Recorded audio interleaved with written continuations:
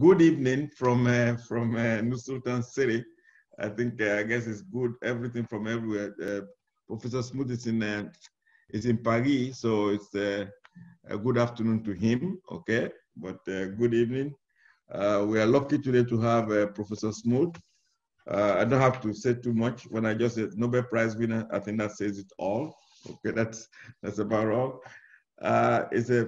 Professor Smoot is a visiting distinguished professor of Nazarbayev University, and he has labs in Berkeley, in Paris, at our university, and also in Hong Kong University of Science and Technology. We are lucky to have him today. He won his Nobel Prize in 2006 for the discovery of the black body form of anisotropy of the cosmic microwave background radiation. He will be giving two talks, one this evening, on gravitational waves, merging black holes, and merging binary neutron stars today. On Friday evening, exactly at the same time, 6 p.m., he will be giving a talk on LIGO, L-I-G-O, and Virgo, V-I-R-G-O, gravitational waves events, what new discoveries and interpretations. So I'm hoping that we've invited some of our colleagues from across Kazakhstan. Hope they are attending today. And as I said, we are lucky to have him give us talk. He's a distinguished professor here. And today he will give his talk, and Professor Yenaza Abdikamalov and Daniel Malarafina will have a question, and we moderate the question and answers after he finishes his talk. So thank you very much, Professor Smoot, for coming and giving talk to us today. And the floor is yours. Thank you. Thank you very much. I, like to express my gratitude for the chance to talk to people, even though I kept putting off this talk, because for the last few months, the LIGO Virgo team has been claiming they would release data from Observing Run 3. And I thought, well, that would be great. The first talk can be the history, and the second talk can be, what have we learned in this new situation where the amount of statistics has gone up by such a large amount? And unfortunately, they only released the data about 2 weeks ago, and I'll show you a little bit about that. And it means my talk, the second talk, will be much more technical than this first talk. I'm going to try and focus on the history and the early discoveries, and then, on the next talk about, well, what are we really learning now? Okay, so now I got to figure out how to share my screen. Yeah, it's coming up. Yep. Okay, it's sharing, and then. Yeah, it's sharing, yes. Okay, and I got to go in, not presenter mode. Yeah, it's okay, good now. Is it okay, or is the picture cutting off the right-hand side? No, I can see everything, so. Okay, good. Yeah. All right, so I am a professor at Nazarbayev University, and also the director shared with Mikhail, shared with others, for the Energetic Cosmos Lab, which is one of the high-tech labs. So what I'm going to talk about mostly today is a history of gravitational waves, and near the 100th anniversary of the idea of there going to be gravitational waves, two colleagues of mine from Mexico and I, George Cervantes and Galindo, we wrote a brief history, which is published, so you can read that and find out a lot more. So here is now one of the new inserts. Hopefully this will work. This is basically a period for the Day of the Dead. It's masses in the stellar graveyard, and it shows what was going on before we had results from LIGO, and now what do we see? Before, we saw some neutron stars, and we saw some black holes that are called EMM black holes. Those are ones that are detected electromagnetically. Generally, they're black holes with another star, a light star, orbiting around them or co-orbiting, and you can see the light star, and you can then see the impact of the black hole on the orbit and so forth. So that's how you were able to see the things before. Then LIGO came along. Let me see if I can get it to play again. It should have played twice. We didn't know much. The LIGO first run came. We ended up with 3 events. And then after the second run came, we had 10 events. Now we have 62. Let me show you one more time, because I will spend a lot of the next talk explaining why this looks like it is and what are the stuff you can try. But you see there's a huge change that just happened 2 weeks ago. Okay, another thing that was notable is that in 2017, the Nobel Prize in Physics went to these three gentlemen, Renier Weiss, Barry Barish, and Kip Thorne, for their decisive contribution to the LIGO detector and the observation of gravitational waves. And I'll try and explain why that was the case, and then why we have to look more deeply. We're off into the next lecture. Okay, so even though some of us had heard rumors in 2015, that was all clamped down on, and no announcement was made until February of 2016. And the executive director of LIGO at the time, David Rice, announced that we made this discovery using the two detectors. And on the bottom right, you see a blue L-shaped one, which is the Livingston detector. It's in Livingston, Louisiana. And the red detector in the upper left on the plot of the United States, which is in Hanford, Washington. And the relevant thing is the orientation of the detectors and the fact that it takes light 10 milliseconds to travel across that distance. It's 3,000 kilometers. Okay, and what you see on the left-hand side are the waveforms from the two detectors and a theoretical fit as a white line. So the Livingston data, which is the bottom right one, in the middle shows this noisy waveform where you see this waveform rising in amplitude, getting faster in frequency, and then suddenly collapsing down. And the Hanford data, the one on the top in the sort of orange color, shows a similar thing. It's noisy data, increasing frequency, increasing amplitude, and then until finally it reaches a crescendo and it falls down. And you take the two data sets and you shift the Hanford for the direction you think the thing might be coming from, but to line it up, you shifted a good part of the 10 milliseconds, and you actually invert it because the arms, and you see the two waveforms on top of each other.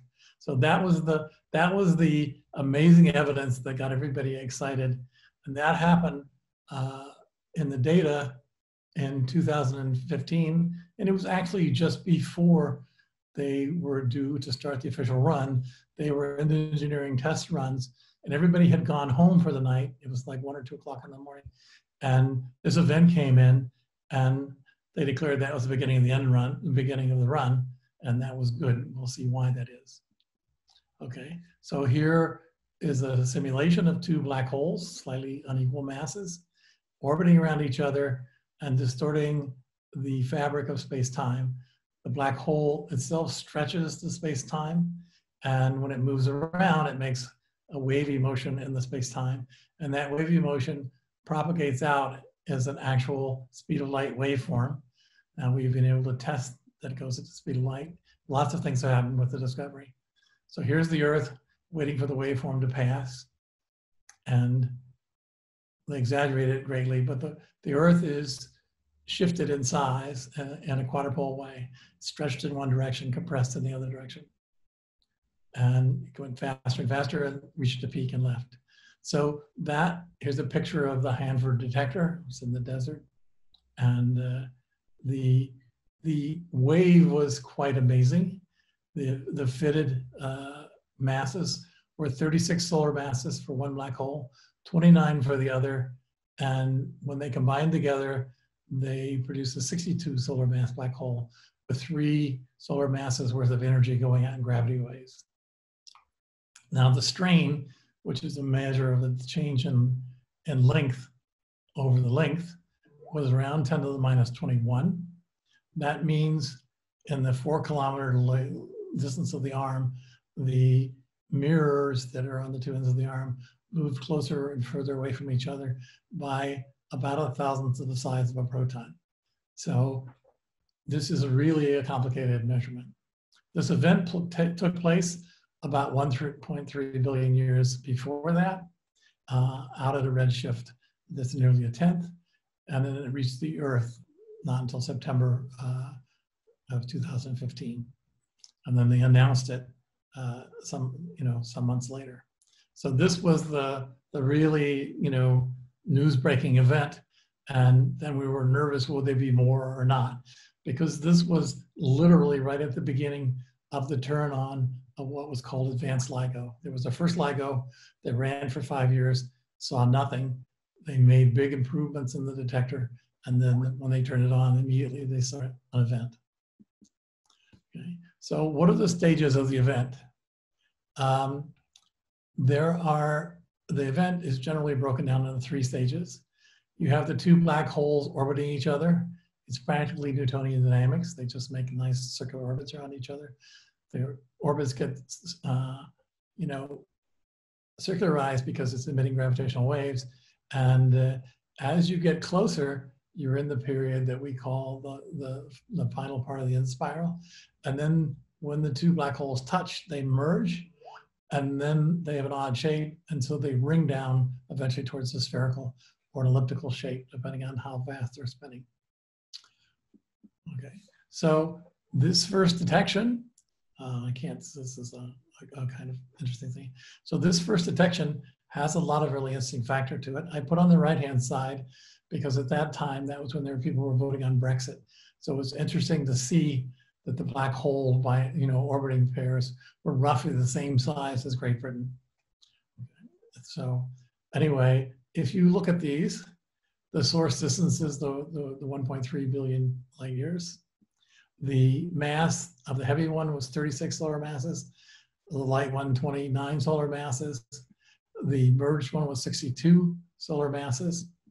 And the amount of energy going out in gravity waves was 3 solar masses. So 3 times the solar mass times c squared.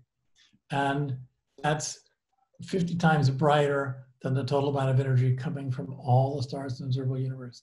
So for very briefly, and you'll see in the bottom of the chart, the time goes from 0.25 seconds to 0.45 seconds. It's a tiny fraction of a second, but for a short fraction of a second, right? It is about a third of a second. It's the brightest object in the universe. And you'll also notice it's moving really fast just at the merger. It's running, the 2 are orbiting at relative speeds that are a little more than half the speed of light. So that's why it's able to do gravitational rays. You need to be very massive and you need to be relativistic. And these are massive relativistic objects. That's why they put out such a big signal. And they also do something that birders do, which is you plot versus time, the waveform, but you can also listen to it and you hear a chirp. That is, the frequency is increasing, right? And you heard the first chirp that you heard was what it really sounds like. And then later it's shifted into the human hearing range in order for you to hear what the chirp not only looks like, but what it really sounds like. Okay, so here's an animation of 2 black holes with a bunch of stars behind them, and they distort space-time, and because of that, they create lensing, and it looks like they're making the stars around them move. They're bending the light from the stars coming from behind them, and you're seeing that, but you're also seeing a special distance away from them, which is related to the Einstein radius. And here they merge and it's run down, and then eventually things settle down.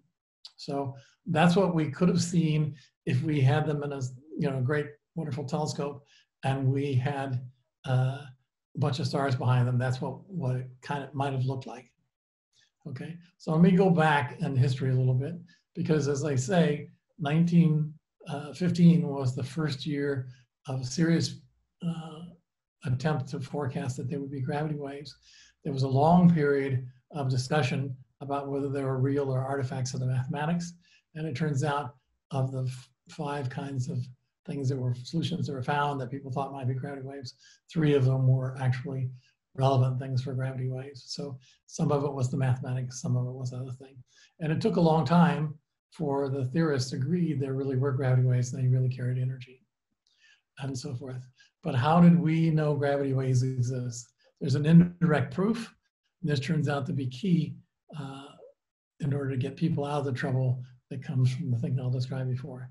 So Hulse and Taylor studied a binary pulsar, for which they got the Nobel Prize in 1993.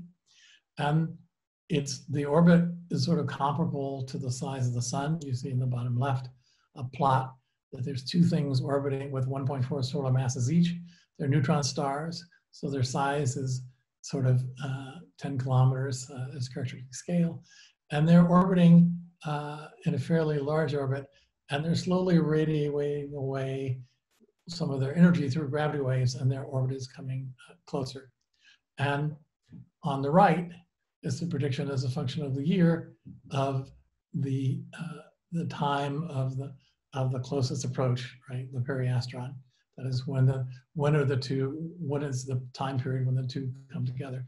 And it slowly drifts because there's energy being lost and it's slowly being circularized. And there's a curve in there, which is the prediction from general relativity, and there are data points in there, which are data points from their observation. And you will notice that that gap where the arrow points is 1993. They got the Nobel Prize. That ruined them for doing observations for a couple of years. It's very disruptive to your life, right? And the interesting thing is this orbital period is about 8 hours, just under 8 hours. So these are going around each other pretty fast, but not as fast as the black holes do. They kept taking data eventually, and all the way up to 2010, and the data again agree with the prediction of general relativity very well. And the change in the period is about 76 thousandths of a second per year out of the 7.75 hours. So we had really strong indirect evidence here that gravity waves were being produced in a way that was predicted by general relativity, now that the theorists have finally agreed on the way to do these calculations. However, it was important that it happened because of the work of this man. This is Joe Weber. He was the first person to seriously think about, he went to the conference in which the theories hashed it out, and Richard Feynman gave an example of why he thinks the gravity waves are real and can carry energy. He went, at that conference, he decided that he should learn to try and do that. Took sabbatical at Princeton and ended up working there with Raymond Dyson, a number of people, and coming out with what eventually became known as Weber bars. They're resonant frequency detectors. And in the early 1960s, he started claiming detections. And those detections then, when other people got excited and followed, you know, they were not so supportive, and people were getting discouraged, but Hulse and Taylor's things came along. So here's Joe Weber in the lab, and there's his detector. It's this huge aluminum bar. It's almost crystalline. It has a very high Q. It's hanging by a cable, just not off where his elbow is resting on the thing to hold the cable up. And there are piezoelectric sensors.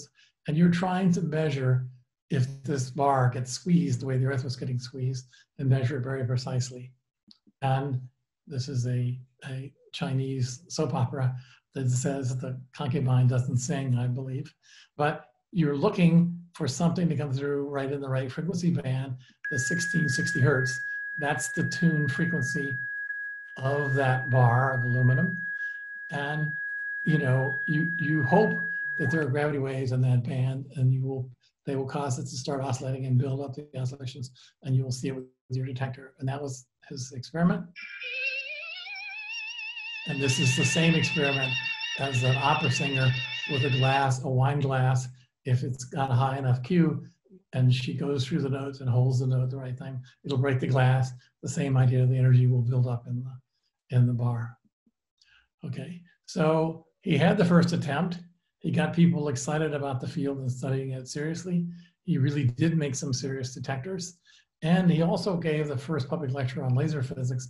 And he, with a student and postdoc, tried to think about using the laser interferometer to do it, but determined that lasers weren't ready yet for it. Okay, but some time passed, and in 1972, the LIGO design was kind of originated by Ray Weiss. So professor I know, and one of the people got the Nobel Prize, a professor I knew was a student at MIT, and later on for other work. He came up with the idea of the laser interferometry detector, because he couldn't understand how the Weber bar worked, and he couldn't explain it to his students, but he could explain how a laser would. Now it turns out that two Soviets, Gerstein and Pusovin, had come up with an idea of that way back in 1962, and Vladimir Brzezinski had also revived it again in 1966. He didn't know about it, but some other people did. And so here's a picture of Ray, at the time in his lab, more recent times. Okay, there's a picture of him in the center when he wrote this in 1972, and the diagram. And it's not even in the paper. In those days, you could just send in a report to your funding agency, and that was considered a publication. And so we still have all that information, right? And it did result from having to give a seminar. He took over a course that Steve Weinberg had been teaching, but then Weinberg moved to Harvard. He took over that course on general relativity, tried to explain the gravity waves and what Weber has done. He ran a seminar on the side, and the discussion of students came up with this idea.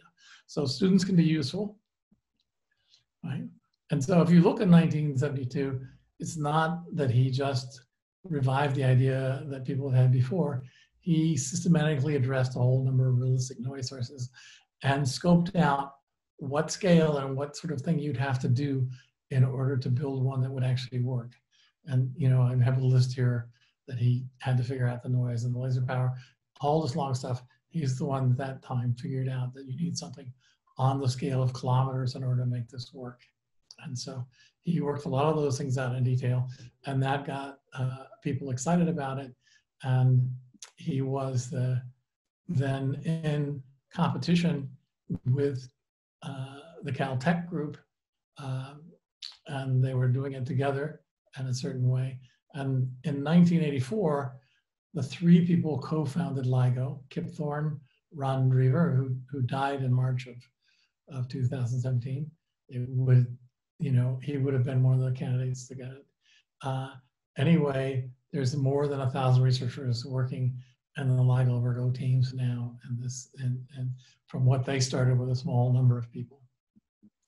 Okay, so there's a picture of Thorne and Drever at Caltech and Weiss at MIT, and a key people at the National Science Foundation agreed to fund them and figure out how for them to start making prototypes and doing research, and then do a study, which Ray Weiss and his colleagues did, a study with industry on what it would cost to build something on this scale. And at the same time, these were reviewed by a set of people in Europe, most notably in Germany, but also these two gentlemen who were in Orsay and Pisa. So the Germans had been, sort of very dismayed and disappointed by the Weber bar results, and they had been working on them. And then they got excited by Ray Weiss's proposal, and they started to build one, and they built the detector, which is in Munich. But these two gentlemen put together what now become the Virgo one. And so there are, this is the only one of similar scale to LIGO. Okay, so in late '79, the National Science Foundation gave limited funds to Caltech, and even less funds to MIT to develop laser interferometry.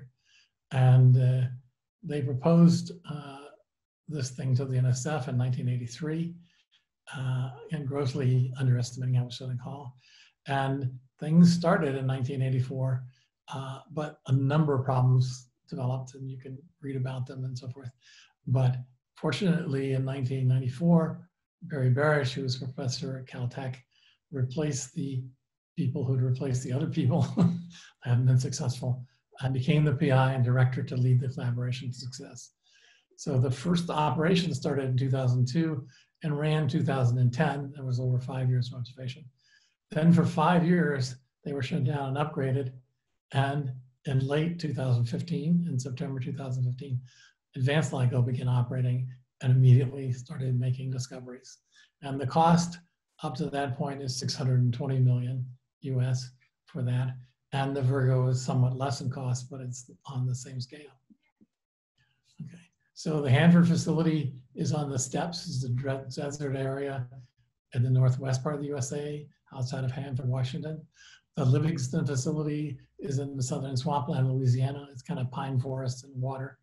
And there, you know, so the land looks really different, but the layout of the instruments look very similar. In practice, Livingston has actually started after the initial phase. Livingston has been performing better. You might see that in some of the data. A laser beam is split and sent down a pair of long perpendicular tubes, each precisely the same length. The two beams bounce off mirrors and recombine back at the base. The light waves come back lined up in such a way that they cancel each other out. You add them together, you get nothing. You get a zero, a big fat zero. No light gets detected at the photodetector. But when a gravity wave comes along, it distorts space and changes the distance between the mirrors. One arm becomes a little longer, the other a little shorter.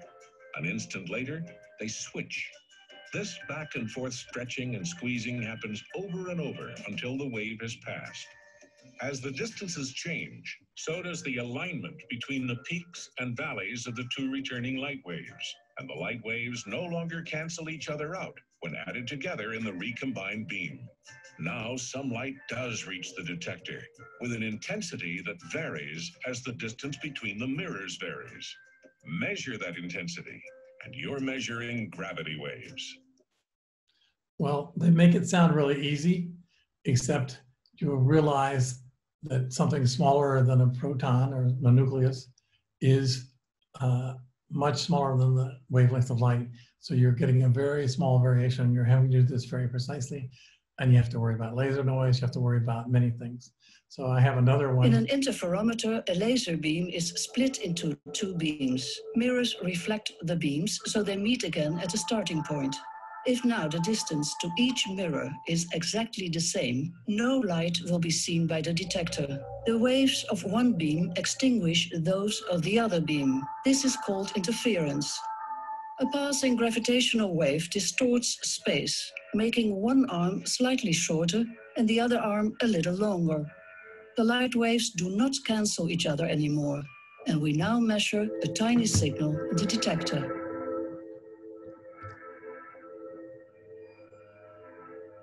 Now we add an extra mirror in both beams. In this configuration, the beams bounce hundreds of times back and forth between two mirrors before returning to the beam splitter. The intensity of the light in these so-called Fabry-Perot cavities increases substantially.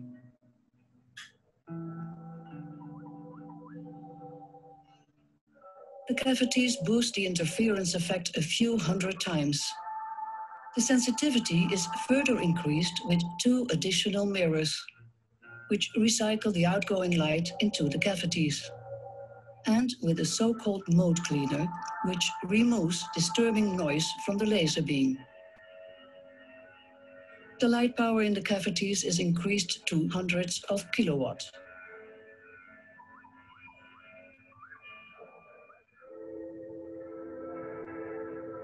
Even more complex optics and electronics are required in order to keep the mirrors properly aligned and in position.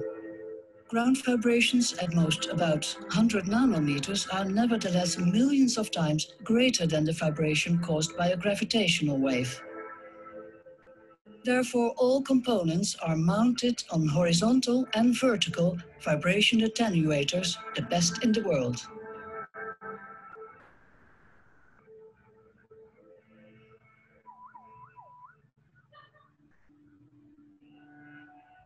While the ground is trembling, the mirrors and beams feel nothing of it, thanks to the super attenuators.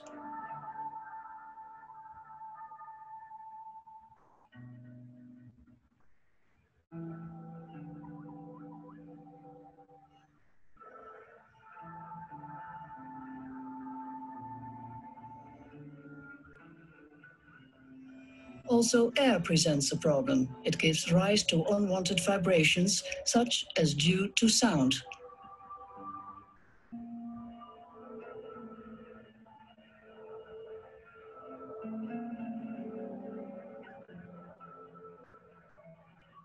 Four so-called cryogenic traps provide an ultra-high vacuum quality.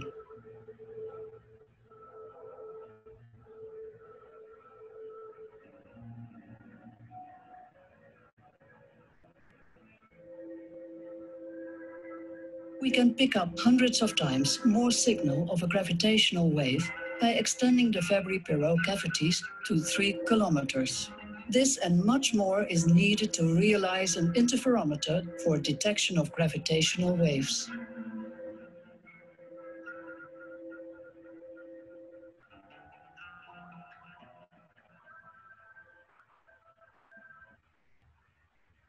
Okay, so it's actually a little more complicated than, you know, the first video. Even the second video simplified things a little bit. So going back to this waveform, which now looks so ratty, you know, when you just look at it, you know, it's actually an incredible achievement. It's just you wish the signal noise was even better, because that would allow you to determine more things. So this event was a gold-plated event, and so you couldn't have asked for much better for your first event. Okay, so here's another video to show you what it looks like. So the black things are the black holes, and then below that is 2D distortion, the version of a 3D distortion of space-time. You can see the potential wells for the black hole. You can see where things would free fall, and these things are orbiting, and this is, you know, 0.4 of a second before they emerge, and so on. We'll go down, we'll slow down as we get closer, and you will note that they're distorting space and time, and they're twisting it around. And the signal you see is actually at twice the frequency of the orbiting. As they get closer and closer, slow it down. This is the last 200th of a second. And you see that the wells are getting closer and closer together, and they eventually touch. When they touch, you will see there are 2 black regions. There's the black region in the center, which is dark black, and a gray area. There are 2 horizons, and the first horizon merges, and then the final horizon merge, and then the thing rings down, and you get a single, in this case, elliptical, because it's rotating, black hole, but it's close to the spherical. So here the waveforms blown up more carefully, and that's just so you can see them a little bit more. You'll see there's 2 curves on there. There is the data itself, and then there is the fitted data, you know, fitted by using computer models, using what they call numerical relativity, and reconstruct either a wavelet or a numerical relativity fit, and you compare those and see how they look to your data. And by having only 2 detectors, and the only thing you know is the difference between the peaks, the time of the peaks, then you can realize there is a circle in the sky from which the source could have come from. These gravity wave detectors are actually quadrupole antennas. So there are 4 directions that are picked out, but one of them picked out more strongly than the other because of what's going on. So you see what would be a circle on the sky, and then you see a region in which is the most likely region from where it came. But this is a really big area in the sky compared to what astronomers with big telescopes can look at. And that's a frustration, right? But things were coming on. So the 2 big working detectors were Hanford and Livingston in the United States. There was the German detector, which was only 600 meters long, and the Virgo detector, which was behind schedule during the shutdown, which is 3 kilometers long instead of 4. And eventually Virgo came online, and that becomes important in a little while. And then Kagra is supposed to come online this year, is running a little late because of the COVID-19. And then in another 4 years, LIGO India is supposed to come online, and those are relevant to increasing sensitivity and increasing, you know, time coverage of the sky. That most of the detectors will be up at some time. Okay. So here's what's going on. If you look at this plot, in the center of this plot, there is a red sphere. That's where the original LIGO could detect, you know, gravitational waves from events out that far. When advanced LIGO first run came on, it could see out to the gold circle. And when it's finally upgraded a lot more, we should go out to the blue circle. And there has been an upgrade between runs 2 and 3. That's why there's so many more events in run 3, even though it's not any longer than run 2. And so you see further, when the sensitivity improves by a factor 3, you see 27 times the volume. So that's why you gain so quickly by making detector improvements. Okay, so after that event happened, this cartoon appeared, right? It said, oh yes, the sound of colliding black holes is still being repeated. And it shows these guys with a telescope, so you know they're astronomers, but gravity wave astronomers don't actually use telescopes. They use those interferometers. And the joke, of course, is the guy in the background is pounding on the wall, but these guys think they're hearing it. Well, it turned out the day after this cartoon showed up, there was another event.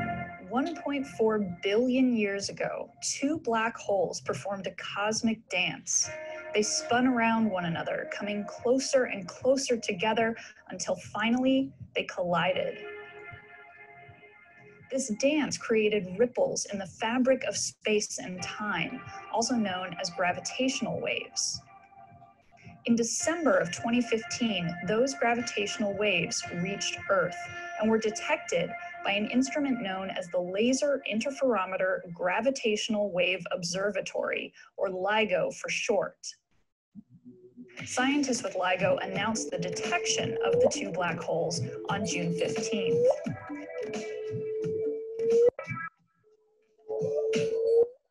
This is only the second time that scientists have ever directly detected gravitational waves. The first detection, also made by LIGO, was announced earlier this year. Currently, all other telescopes and space observatories study the cosmos by collecting light or other particles. But the black holes detected by LIGO are not expected to radiate light.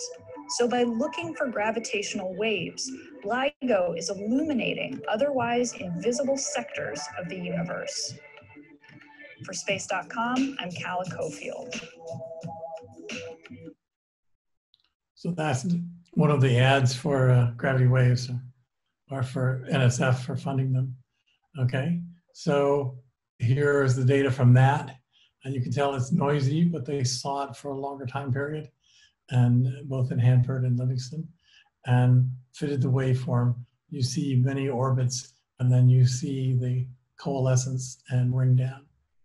And this one was the, sort of 14 solar mass, 20 solar mass, making the kind of result.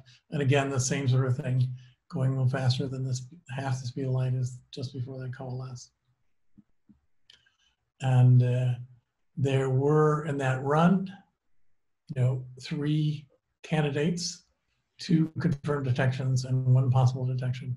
That were the first 3 events from the first observing run of LIGO. And you can see charted up the most massive ones on the top line, the second most massive one on the second line, and the least massive ones on the bottom line. Now, next lecture, I'll talk about how the ones at the bottom are not a surprise, but the ones at the top are kind of a surprise, because we've seen black holes whose masses fall in the lower range. We haven't seen them before in the higher range. And now skip over the sound events. So how do we know what we saw or heard there? Depending on whether you looked at the plot or listened to the chirp, right? Listen to the actual data. And you can see the best fits for what they said was 16, but it was 15 in December, 2015 in December. And you can see the best fit there, and below it the best fit. And you see the time in seconds, right? Going from -0.2 seconds to 0, basically. And then you can see a theory of what you would get if it was binary neutron stars, which is what LIGO was originally designed to be able to be sure to see, because we knew binary neutron stars existed. The Taylor pulsar binary pair is not the only one we know. So we knew some estimate of how many there would be and what would be going on. We didn't know how many black holes there would be at the time. We had a better idea, but it was still not in what terms of what people are seeing. And compare the difference in the frequency. The neutron stars are smaller. They can get closer together before they emerge. Therefore, they can orbit it at a higher frequency, even though they're not any more relativistic. They're just much closer together. Okay, so here's what happened during the first observing run. Right, there's the first event immediately. That is, they actually literally move the beginning of the observing run up, and since they found a candidate. And then again in October they found one, and I was kind of expecting one in November, but they didn't see anything. And they saw one just after Christmas in December, and none in the first part of January. And then they shut down to make some upgrades, of which the Livingston upgrades succeeded, but the Hanford one didn't fully succeed. Okay, so here are the three events, and here are the locations on the sky, right? Some are located a little better than others because of signal to noise and because of different aspect angles. But basically, it's a section out of a great circle, and some places they go much wider than others. Now, that's why it's relevant that if you had Virgo, then it would be localized to a much smaller area. That's why it becomes critical to have the third one in, because now you're doing time in between three objects, and you have crossing circles, and you can look for an overlap. And there's another deja vu. There was another event that appeared on September 17th, now 2017, when they're back on. Hanford, you can see the signal on the top left, Hanford in red. You can see the signals there, it's not super strong. Livingston, whose sensitivity improved quite a lot because the new laser or new other things were successfully installed. And Virgo, which was running later, but also hasn't had as much running time and debugging time. And you can see that in the bottom line too. You can see the waveforms, and the red is the noise, and the middle one, the blue, is the detector noise you see oscillating around, but the waveform, and then you can see the Virgo waveform with more noise. But it's critical, even though you can barely make it out, because you have all three. You have the other two, you can do coincidence and see they're okay. And the three of them together help you localize that source much better. So here's the Virgo detector. It's in the Italian farmland near Pisa, Italy. And it's 3 kilometers long instead of 4. And it's still an earlier development stage, but it actually made some of the advances in the isolation towers and so forth that contributed back to the LIGO side of the house. Okay, so the yellow banana is what LIGO would have said for that event, and then the green and the purple are when you add in the LIGO first quick look and then in actual detail analysis. Those are the areas which how well you will tell. It's still not great. It's still 10 degrees on the sky, but it's a lot better than being this huge stripe on the sky. Still difficult. Right? And so we finally do have this event in the bottom left of the sky chart that shows a fairly narrow kind of position on the sky. So this was important to show that it worked and it localized, because there was another thing that happened. Oh, and then now we have, 5 known black hole events. Plus we had from the X-ray studies, the known black holes with white dwarfs or other things orbiting around each other. And you can see there's starting to be a difference between them, but we'll get to that in a later lecture. Okay, so here's another thing that's relevant. On the bottom is the frequency of the incoming gravity wave, or just frequency of the device you're using to measure. And on the other axis is the strain noise, that is the delta L over L apparent shifting of the mirrors back and forth. And you can see the blue curve at the bottom, the light blue curve at the bottom. That's the goal that they're going for. And the darker blue is the goal they were going for in the next run. And it's another thing. And above that, you see the 2 LIGO detectors, and above that, you see the Virgo detector. Life is a lot harder because you have actual resonances in your equipment. One of the things you have a resonance in is in the mirrors that are bouncing the stuff back and forth. The mirror itself is kind of like a big crystal and a big piece of glass.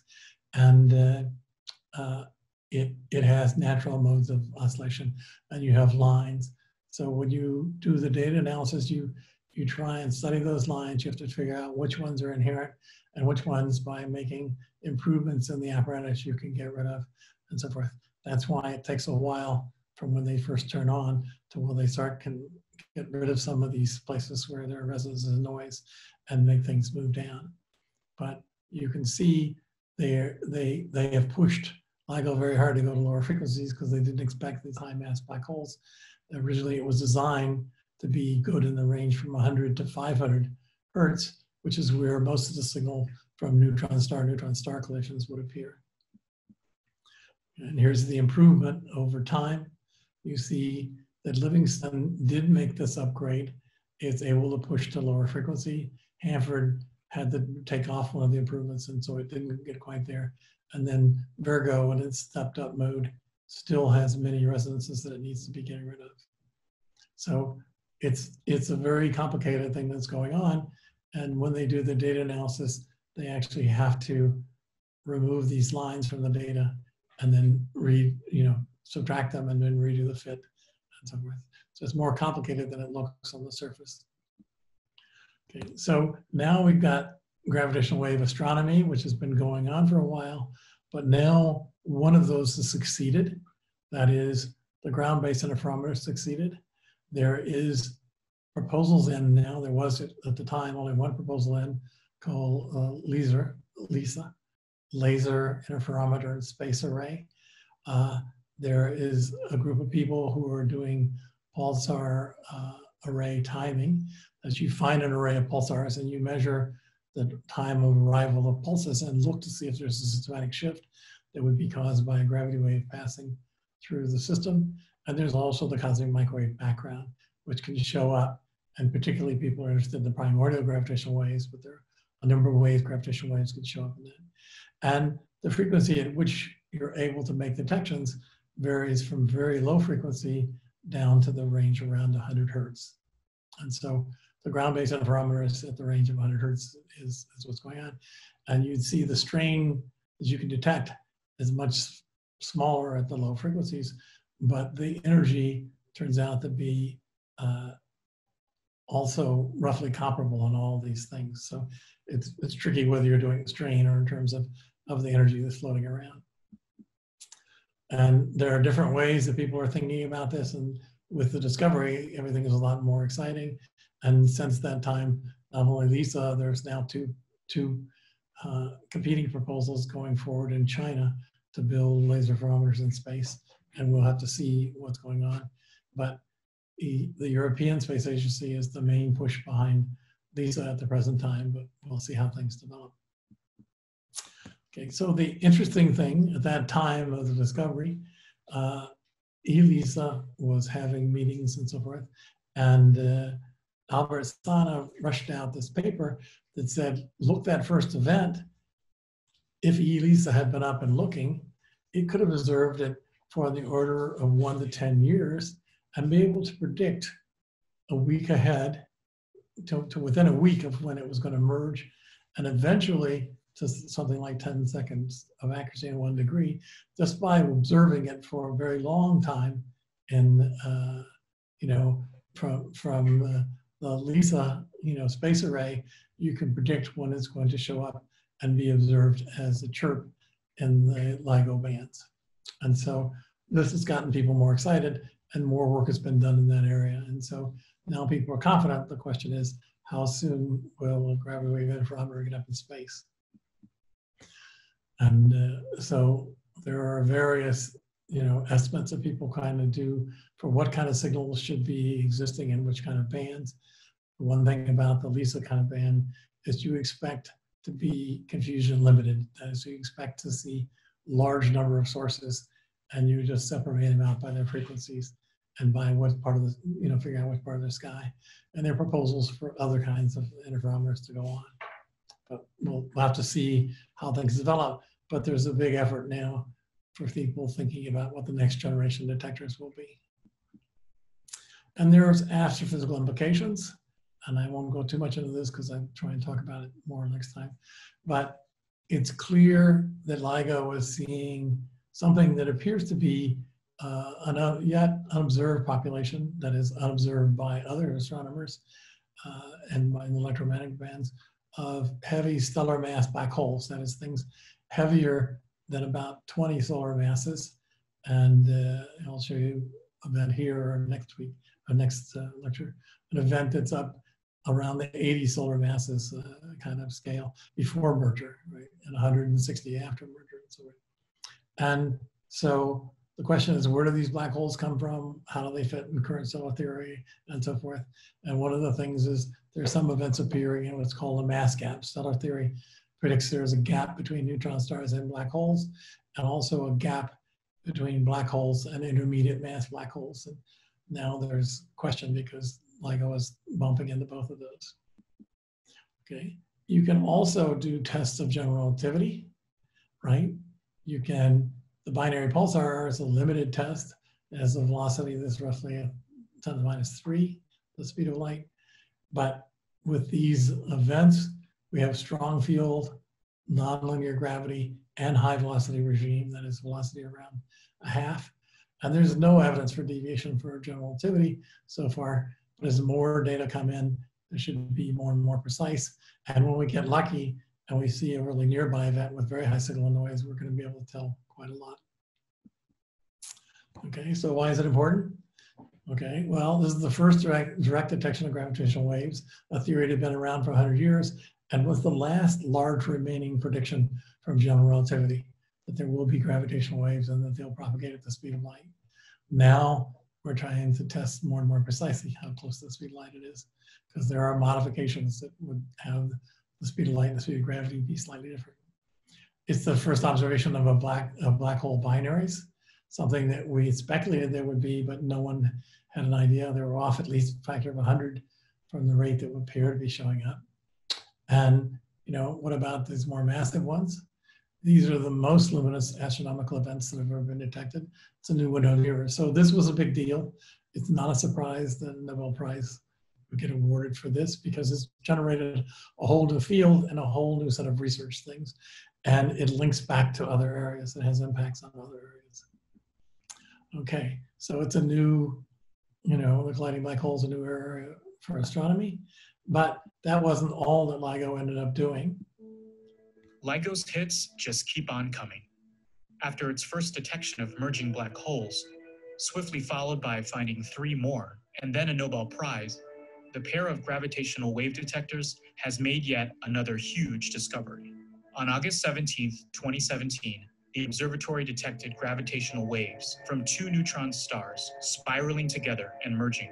Just 2 seconds later, a so-called gamma-ray burst was detected by NASA's orbiting Fermi Gamma-Ray Space Telescope and its Swift Space Telescope. 12 hours after the wave was detected, a team from Las Campanas Observatory in Chile reported a new glowing optical source in galaxy NGC 4993 that was consistent with these findings. And with the advanced tip from LIGO, both radio and X-ray emissions were found a few days later, coming from the same neighborhood. Not only is this the first time LIGO has detected gravitational waves from a neutron star collision, it's also the first time that electromagnetic observations from conventional telescopes accompany the gravitational waves. At wavelengths ranging from ultra-short gamma rays to very long radio waves, the event was seen by observatories around the world. Because we now have visual information to go along with the gravitational waves, new discoveries are being made about the nature of neutron stars. The light coming from the collision showed spectral traces of lanthanides, a group of heavier elements towards the bottom of the periodic table. This strongly suggests that merging neutron stars have been responsible for the creation of heavy elements such as gold and platinum, a long-held theory. Not only that, but the shape of the gamma-ray burst was unusually weak. Gamma-ray bursts are usually so strong that researchers assume that the gamma rays emerge from 2 back-to-back jets that shoot out of an explosion like narrow spotlights. The weaker gamma-ray burst suggests it was produced when broader jets slammed into a cocoon of matter surrounding the merged neutron stars. While this finding is home to a lot of firsts, it won't be the last. Researchers are positive that with the large amount of gamma-ray events out there and the increase in both gravitational and electromagnetic detector sensitivity, we'll be seeing a lot more of these combination events in the future.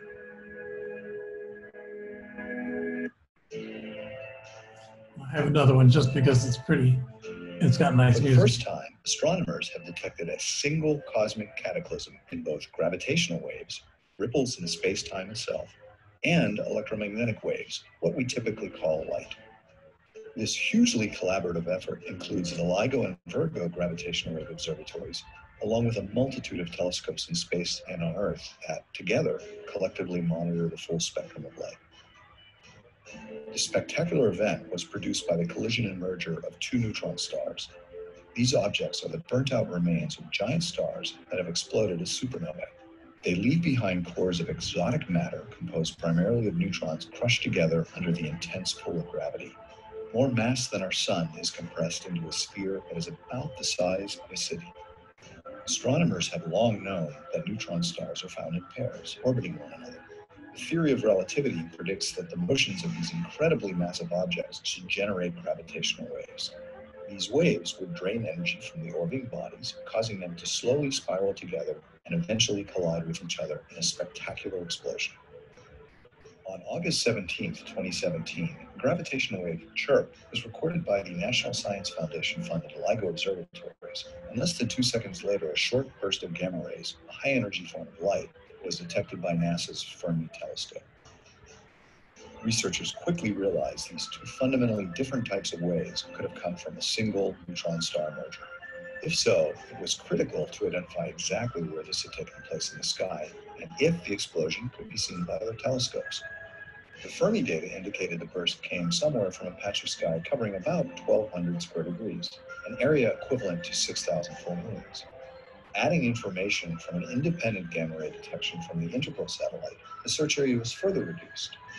The LIGO observatories placed the source somewhere in long, narrow strips of the sky, one of which overlapped with a target patch. The Virgo Gravitational Wave Observatory in Italy, working in conjunction with LIGO, should easily have been able to detect a signal of this strength, but saw almost nothing.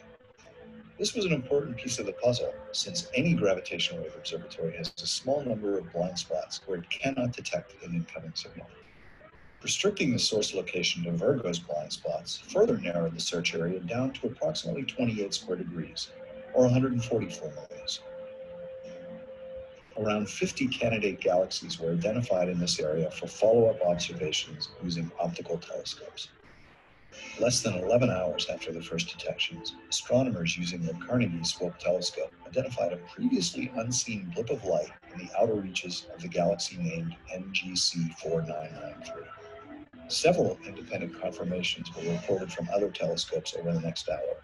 The first ever optical counterpart to a gravitational wave event had been found. Knowing exactly where to look, astronomers began an unprecedented campaign of follow-up observations using more than 70 telescopes around the world and in space. During the course of the next 2 weeks, the neutron-star merger was detected across the entire electromagnetic spectrum. The gravitational wave data have, for the first time, provided a direct measurement of the masses and orbits of a neutron-star pair before their collision and merger. The data also enabled ongoing follow-up observations across the electromagnetic spectrum, characterizing the explosion and revealing how such unimaginable events have played a formative role in shaping the world around us. These results, for the first time, confirm that neutron star mergers create precious elements like gold and platinum, as well as a host of other heavy elements all across the periodic table. Explosions like these, through our cosmic history, have seeded the universe with the materials that later would form new stars, new planets, and beings like ourselves who look up and wonder.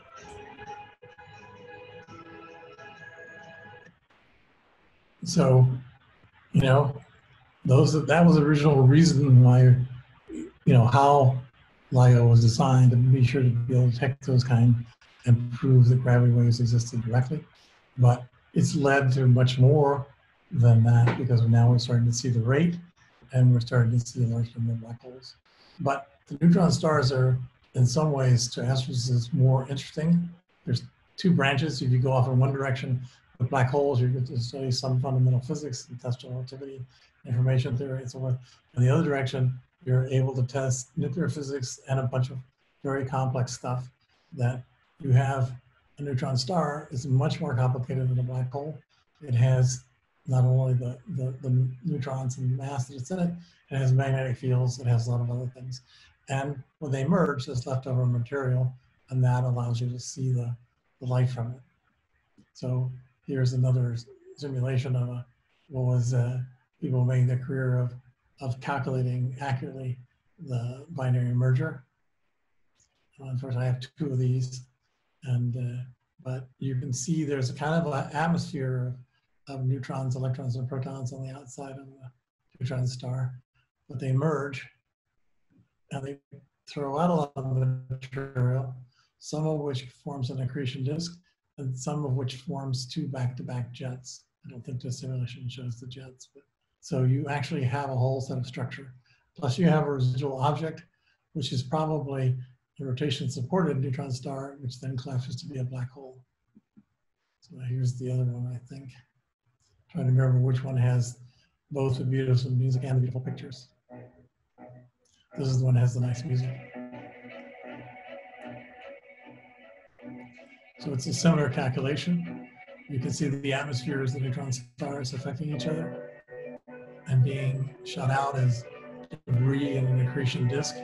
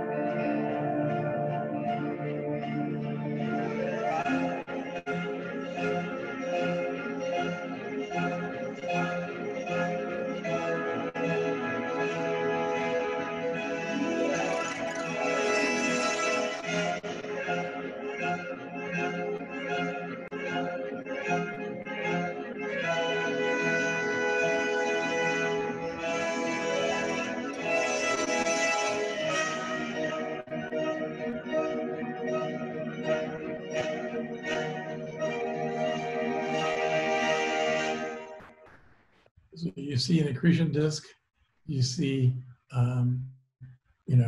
atmosphere. You don't see the jets. They didn't do the jets thing.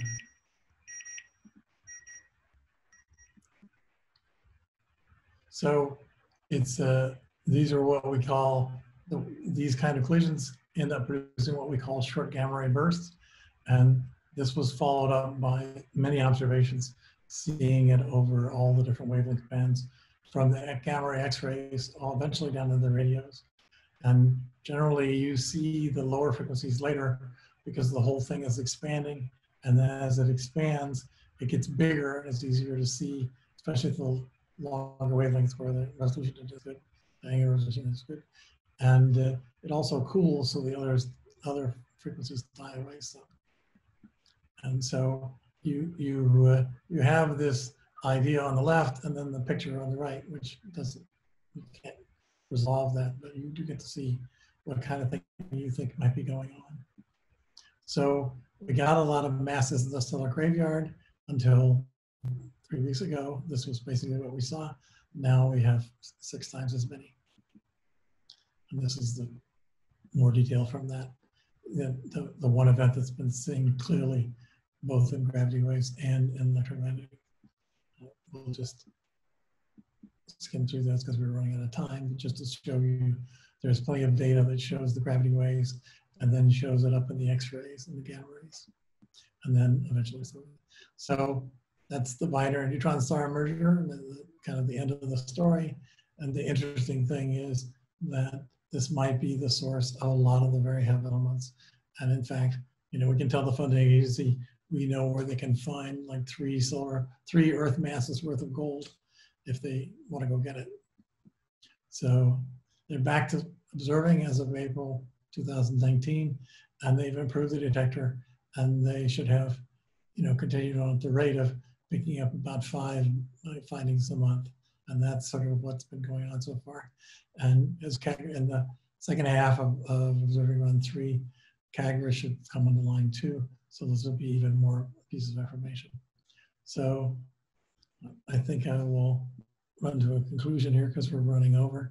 But this is the plot that we're going to talk about a lot on Friday. And so I'll end at this point because I'm running over and we want to have some time for questions.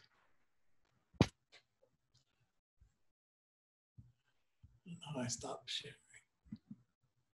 Okay. Did we have questions? Thank you so much, Professor. That was very impressive. Thank you. So, I think Yenaza and Daniel will moderate the questions, the question and answer session. Yes. Yenaza? So yeah. I'm Daniele Malafarina. Thank you very much for your very nice talk. And I'm here reading some of the questions from the people that were listening. And the first one is a bit general. One of the attendees is asking, thank you for giving a talk. It would be great to know your reaction to the 2020 Nobel Prize. The 2020? Well, I know two of those fairly well and one of them in passing. And so I think it's great. And you will notice that the 2020 Nobel Prize also is highly related to black holes, as Roger Penrose, who developed the mathematics and the idea behind how do you prove that general relativity really does predict there'll be black holes. And in fact, almost all generic gravity theories will prove that there'll be black holes, because when you get to a certain point, you get trapped surfaces, and those surfaces have no choice but to go down. And then he later on went and proved with Stephen Hawking a number of theorems about the behavior of black holes and so forth, using that same kind of stuff. Reinhard Genzel actually came from Berkeley, and he was a quarter-time professor there, has been a quarter-time professor there. And his office is next to my office, and we occasionally overlap with each other in our offices. And so I know him quite well. And so I know he's been working on this black hole, proving there's a black hole in the center of the galaxy. It falls in a different category of black holes. We have the black holes that we know exist, which are stellar mass ones. The heavier stellar mass ones that the LIGO-Virgo collaboration is telling us about. And there's been long speculation and some candidates for what we call intermediate black holes, things above 100 solar masses up to 10 to the 5th solar masses. But then we know there are super heavy solar masses, super heavy black holes in the center of essentially every galaxy. And we believe that their masses go from the 10 to the 5th up to 10 to the 8th solar masses, depending on how big the galaxy is. And in our own Milky Way, there is a massive object which is on the order of a couple times 10 to the 6th, that is 2 million to 3 million solar masses. And what Reinhard Genzel, their two teams observed stars that are orbiting in near this object, and then showed that at least a couple of them are nearly relativistic, and they come, one of them is elliptical orbit, comes very close to the black hole. So, so close that if it was not a black hole, it would be, it would be a problem. There would have been a collision or something. And so they have really effectively shown that it's a black hole. And we're not surprised. Our big surprise is, how did they get to be these supermassive black holes? That's one of the big mysteries, is where did they come from? How did they come into existence?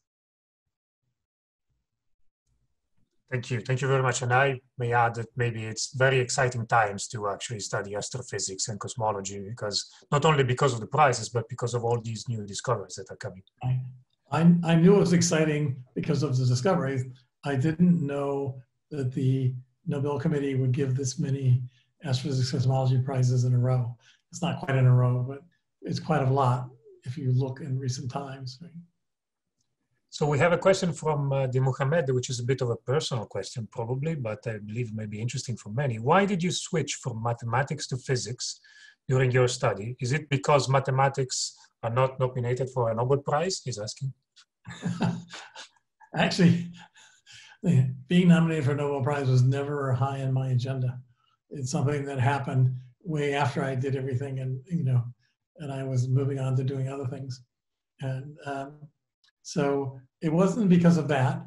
I liked both mathematics and physics, but I found my talents, that my intuition and my talents were better suited to physics than it was to just doing the math. After a while, the math became, because I ended up somehow getting more into the applied math and more of that stuff, that I just found physics sort of more interesting, exciting, and I could easily get into graduate school and get a research assistantship, or I could get supported. I could pursue my studies and get paid for it.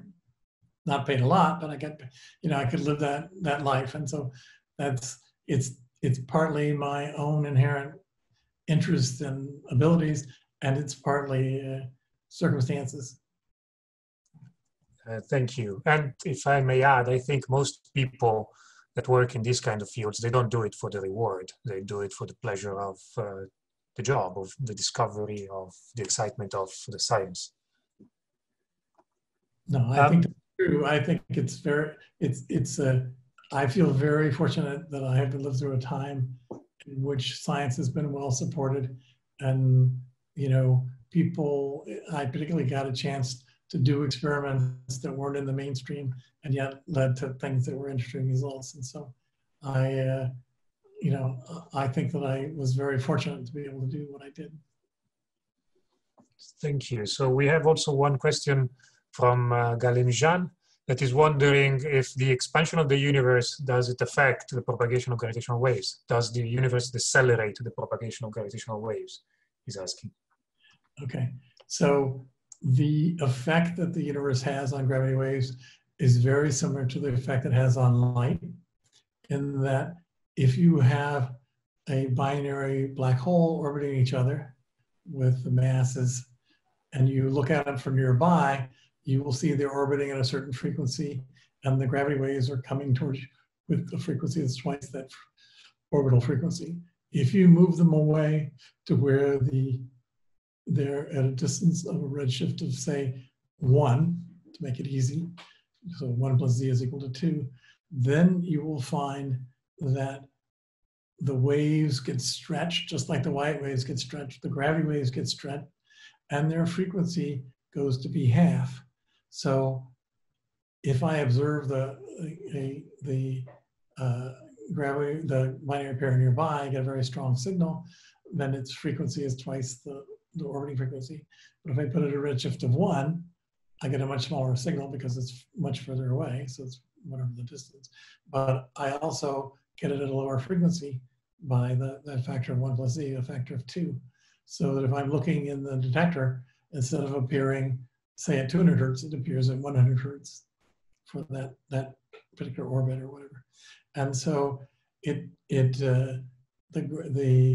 expansion of the universe just has basically a time dilation effect, and it makes the distances, you have to be careful about calculating the distances, but if you're at relatively small redshifts, like most of these guys are claimed to be at 1.1, it doesn't affect things too dramatically, but it's 10% lower frequency. And the distance is pretty much linear with the redshift for small redshifts, so it just scales with the distance. So it is the gravity waves have the same kind of, in the general relativity, gravity waves have the same kind of coupling to space-time as the photons do.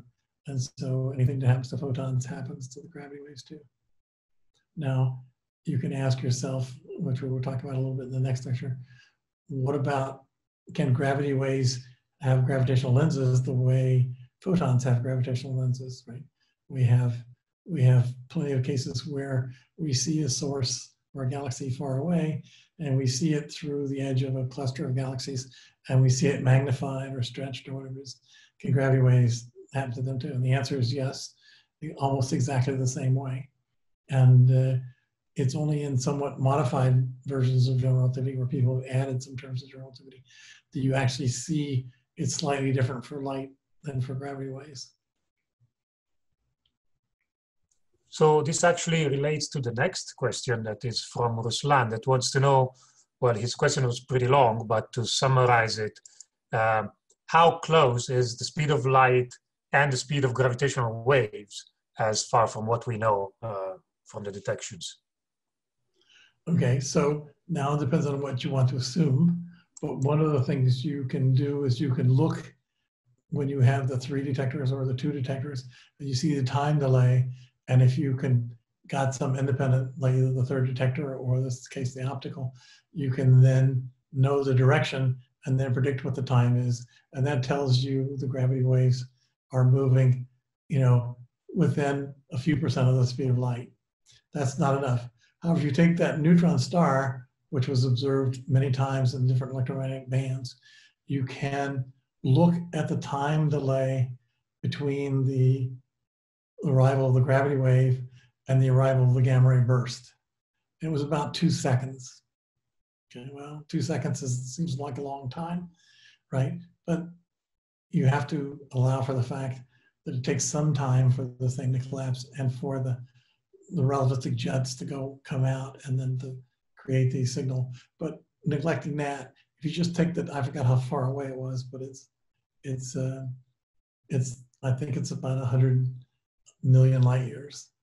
So if it was 100 million light years, that's 10 to the 8th light years, and you came 2 seconds apart, and there's 10 to the 7 pi times 10 to the 7. So it's roughly the same speed to a part in 10 to the 15th.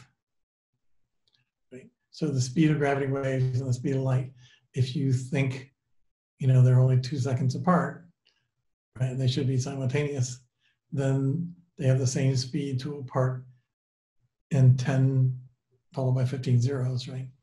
And it should be tighter than that because there should be a delay between the two of them that's on the roughly that scale. And so you have evidence that the speed of the gravity waves is very similar to the speed of light.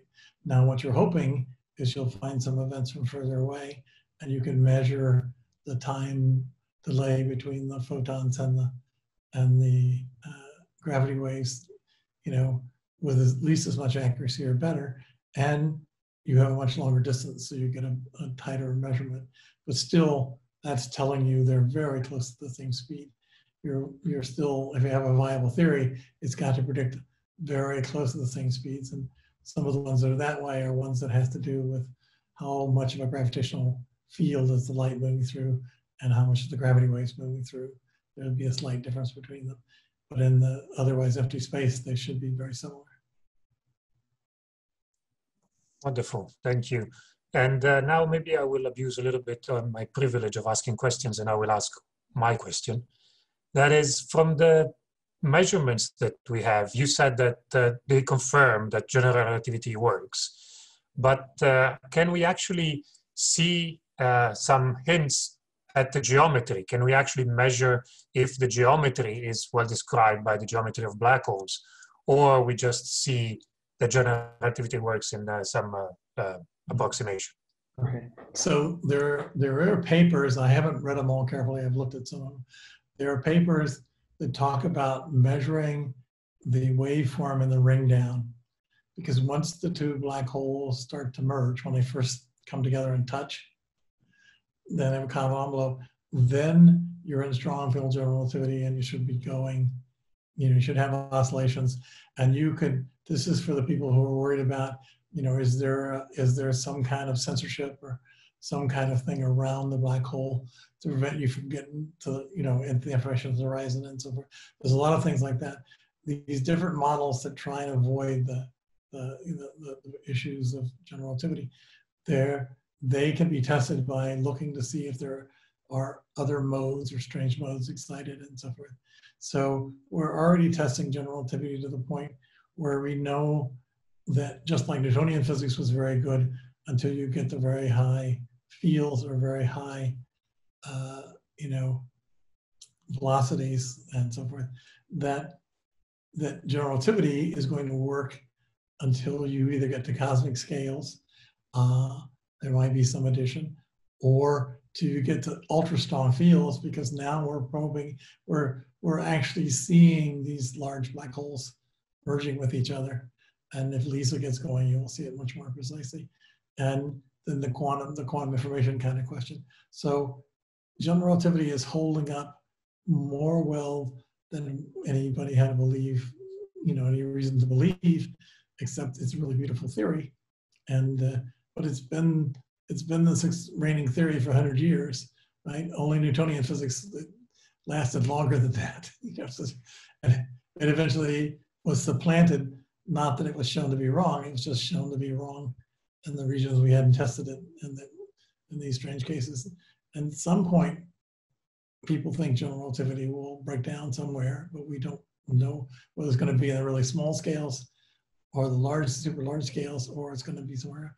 But maybe, it's just holding up really well. And so I think, people will keep trying, but I think it's actually pretty hard to break general relativity right now. Thank you. Thank you. Very nice answer. And switching to another question more related to society, Feli is asking, I'm not a scientist, but I and many other people in my position find these studies very fascinating. Nevertheless, non-scientists like me often wonder what are the implications of these findings for planet Earth. Could you say something about that? Is the overall objective just to understand the universe, or could these findings have more direct implications for our planet? Okay, so it's hard to know from what direction he's coming or she's coming. And the fact is, one of the things that we have learned is that we explore science for several different reasons, one of which this might end up being cultural, which is where do we come from and how does it all fit together. But we also have found that the most important discoveries have come out of what we call left field, and I have a couple examples that I give of that if your job was to find a way to help medicine, to be able to diagnose patients and to be able to do stuff, would you fund someone to do research to see if high energy particles came from the sun? Well, the answer is no, of course not. Doesn't seem to be related, right? Well, it turns out Röntgen decided that he would interest in that problem. He was a professor in Germany and he would do that. And so he did very careful work and he discovered that X-rays, and in his paper that he published in 1901, got, early Nobel Prize for this. I think maybe the first. He included a picture of his wife's hand with her wedding ring on, and you could see her bones through her skin. A month after that paper was published, they had an X-ray machine in the Berlin hospital. And the result of that is we now have many different kinds of devices, not only the X-ray, but we also have nuclear resonance and other kinds of devices where you can look inside a patient without cutting them open. That now allows robotic surgeons or surgeons working with robots to do surgery on a person without cutting them open, but just going through a small hole and running the thing down, being able to measure how precisely where it is, and doing the surgery inside without cutting the person open and withdrawing the surgical equipment. And those people recover from the surgery extremely fast because you didn't cut them wide open and so forth. So it's an example of a discovery that clearly had nothing to do with medicine, but it had everything to do with medicine because it's directed the way the medicine. There are several other examples that I have for medicine, but another example is the discovery of the electron. Do you know in the original model that economists had of the US economy and the world economy, there was one slot for electronics and electricity. It turns out that more than 65% of the world economy fits in that one box, right? Because the discovery of the electron, what could that be, right? How now led to stuff that revolutionized our life, and during the pandemic makes it possible to give a remote lecture like this. And so the reason you do observations to flesh out all of science is because things that you think are completely unrelated sometimes make a discovery of some process that can then be flipped over and applied to a different field and revolutionize it. And we just have example after example of that and what's going on. Now, there is the other effect, which is a cultural effect of science, that if we sort of know how the universe works and what our place is and how things go, it gives us, you know, sort of an idea of who we are and how we fit in the whole universe. Thank you very much, Professor Smoot. So I will just close the Q&A session here and pass the word maybe to Anton if he wants or Provost to close your remarks. Thank you very much, Professor Smoot. Thank you so much. Yeah, thank you. We'll see you on Friday. My honor. Thank you. See you on Friday. Okay. Okay. Okay. Bye. Have a nice evening. Bye. Bye. Yeah.